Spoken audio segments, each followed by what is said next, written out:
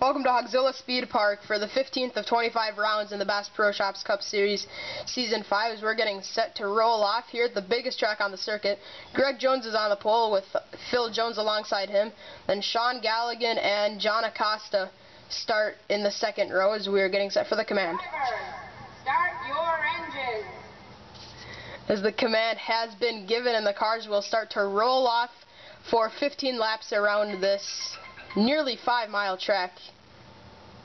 And here we go, we are rolling off. There's Andrew Schwartz, he was actually he won this race 2 years ago. There's Kurt Kozlowski, he won this race last season.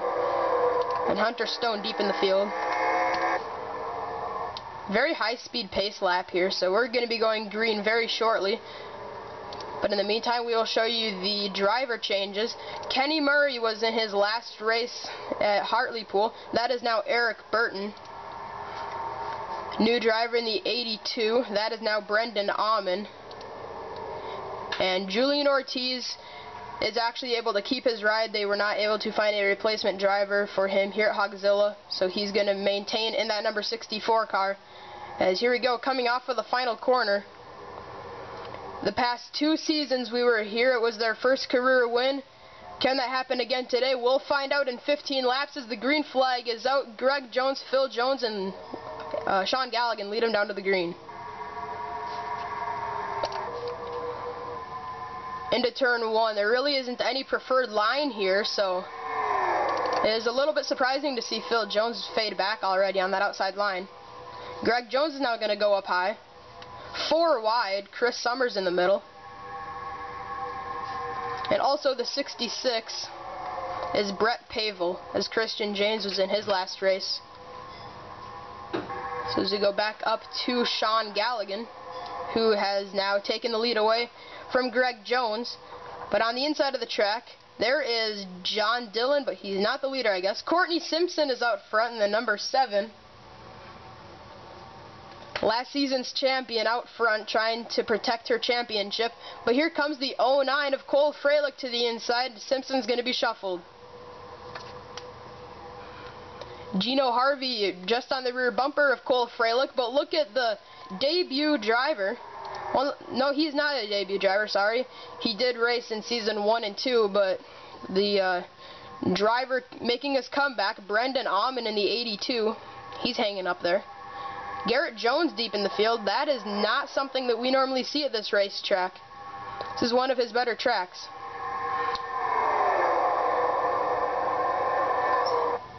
And look out. Evan Earnhardt, Carter Kozlowski almost made contact. Greg Jones, that was almost trouble. Will we see any early pit stops on lap 1? No, we will not. Any strategy play could be played out as early as lap 1. But now to the front of the field is now Courtney Simpson again. But Cole Freilich is making the move to the inside, and Carter Kozlowski is going to go with him. And here's what happened to bring out the first caution of the day. DJ Sorensen and Brian LaFleur Jr. made contact, and then the king of the super speedways, Mitch Speed, is in this. John Acosta is involved. There is Brett Pavel in his debut race, getting through it. Oh, Garrett Jones has some damage. I don't know if he was involved in this crash or if he had any contact in the beginning of the race. Oh, he got turned. Matthew McMurray and Eric Burton came down on the 11, and that was including his teammate there. That is Matthew McMurray. Comes up into Jack Richards, and look at Brett Pavel, the debut driver, just gets through this. And oh, Garrett Jones makes more contact. Sean Henley, Corey Williams. Wow, somehow that 11 car kept straight, but obviously Corey Williams gonna have some words to say after this, and Andrew Schwartz looks like he has some damage. Let's see what happened. Turns out Andrew Schwartz was one of the drivers that we were talking about, playing some early strategy, coming down to take some fuel in that number 27, so nothing happened to him. So other than that, we were okay to go here. So let's wait. This was before the green flag even came out. So there is something wrong with Schwartz. Something mechanical could be wrong on that number 27. We'll keep you updated when we go back green. As we're getting set to go back green here in Hogzilla Speed Park, Courtney Simpson, last season's champion, is going to be on the point for the restart. Cole Freilich, Gino Harvey, Brendan Aumann, and Carter Kozlowski, the top 5. Then we got Joseph Bryant, Brandon Bain, Evan Earnhardt, Sean Galligan, and Julie Stewart, the top 10. So you head back up to the front where the pace car is making the hard left turn to pit road. Courtney Simpson is going to lead the field down to the green flag. Coming off for the final corner at Hogzilla Speed Park, and speeding up, the green flag is back in the air, and we're racing again. Into turn 1, are we going to see any dive bomb moves? Doesn't look like it.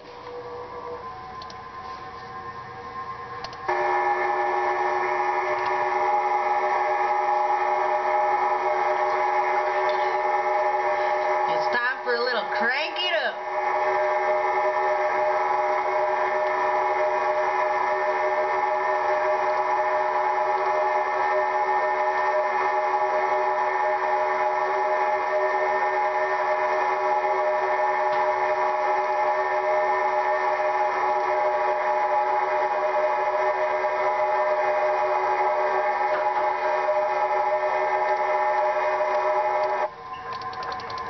As now Cole Freilich has taken the lead, but here comes Carter Kozlowski to the inside. Nobody cares. As we saw last year, Kurt Kozlowski went to victory lane to take his first win. Can it be Kozlowski's back-to-back and first-time winners back-to-back? Not looking like it now, as Freilich now goes to the point. And down through the tunnel, Freilich does not have any drafting assistance, so I'm not sure how he's hanging up front. As now here comes Simpson.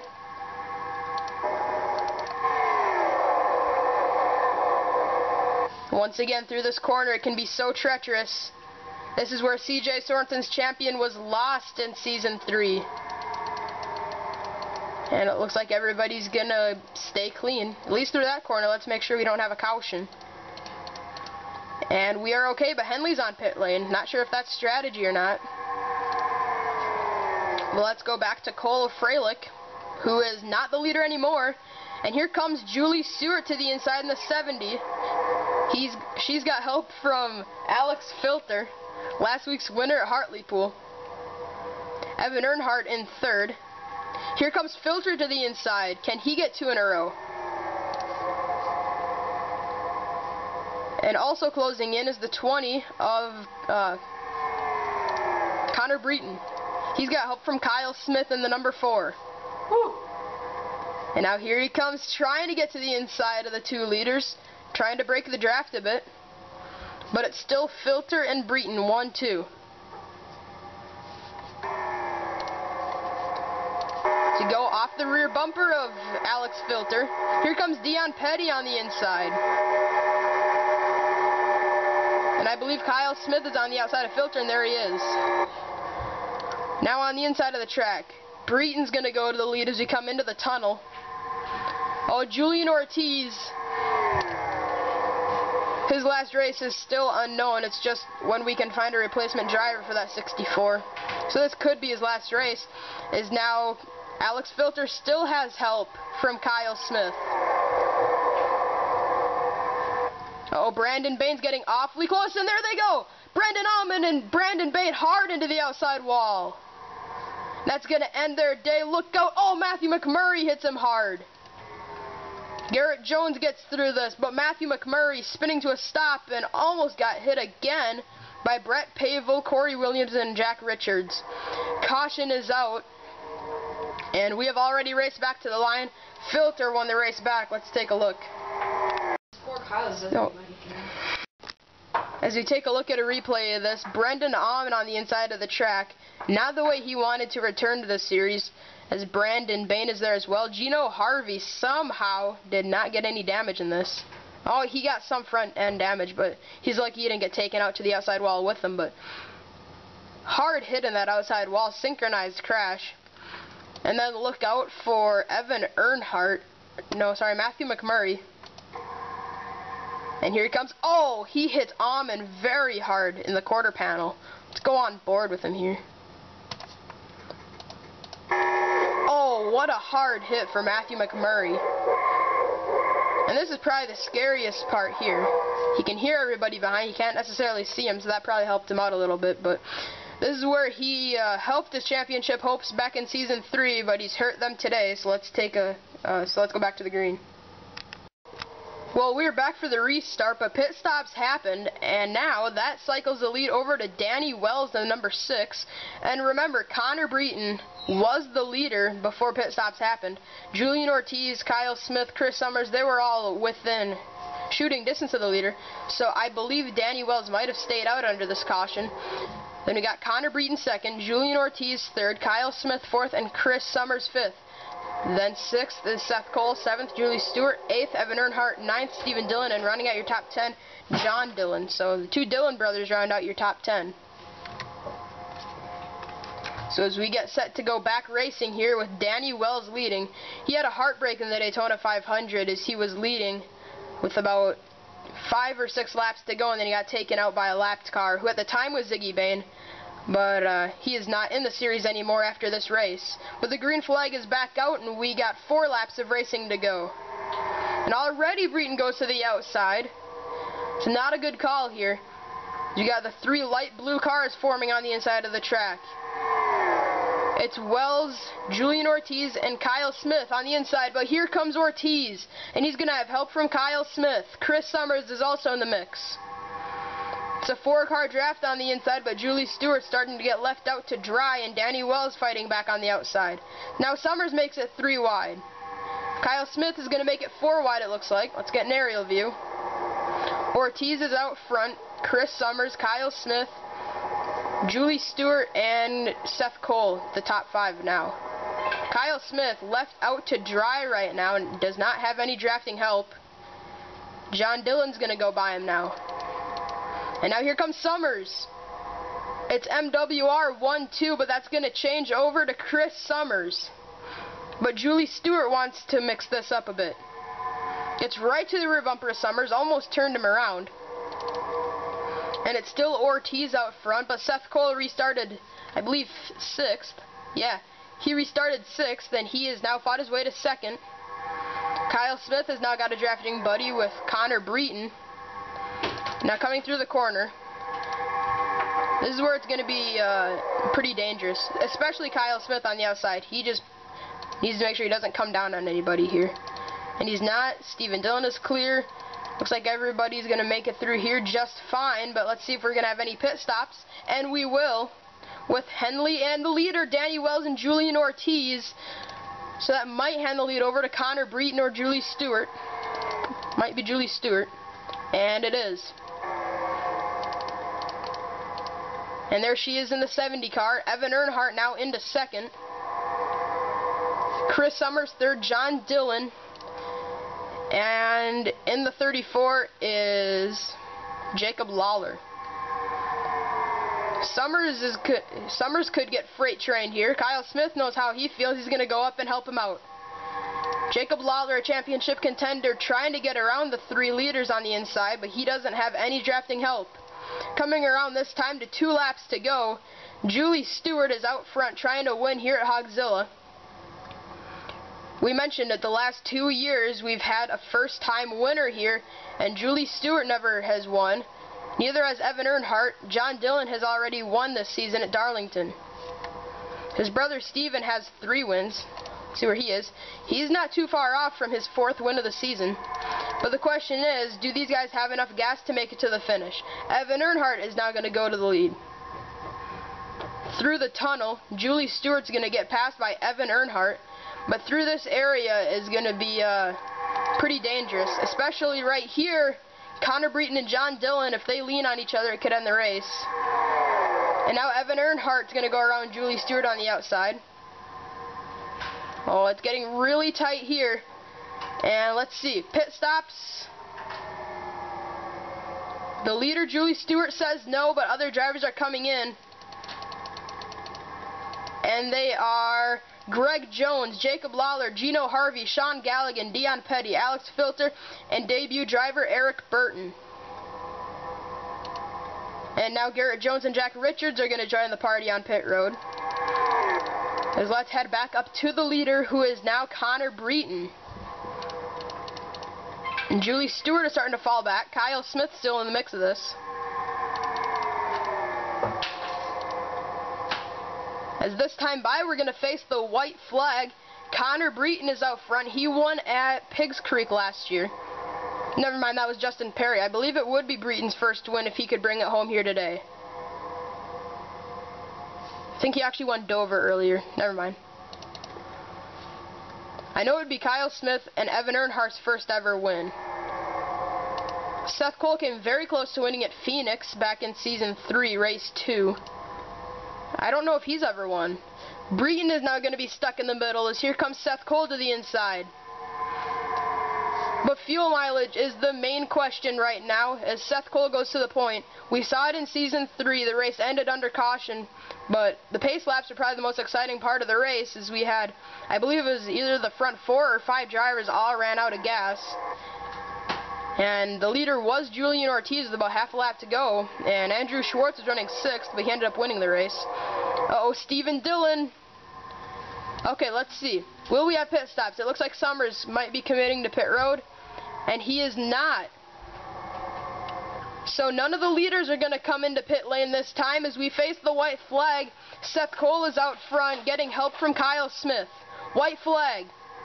Smith already makes his move. Seth looks like he might be slowing. Never mind, he's maintaining, but he's definitely starting to fall back.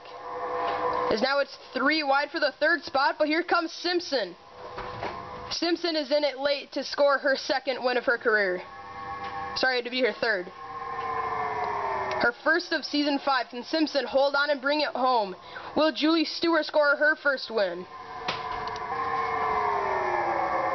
2 female drivers out front. Here comes Stewart to the inside. Stewart has help from Joseph Bryant. Simpson could be freight train. Here comes Kyle Smith. He's not done with this yet. As Julie Stewart still out front, Joseph Bryant right on the rear bumper. Kyle Smith goes to the inside of the track.